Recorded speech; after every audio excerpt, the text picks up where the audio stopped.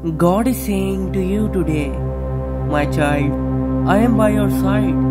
Things can go wrong on earth, but I need you to remember that earth is not heaven. There will be troubles, but I will never leave you. I love you. The pain is coming to an end. I am going to open up the windows of heaven and pour out everything you have been waiting and praying for. Blessings, love, healing, and new opportunities are coming your way.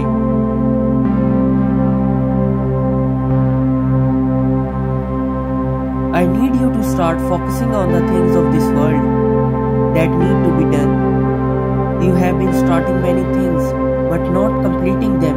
Come to me. I will give you strength.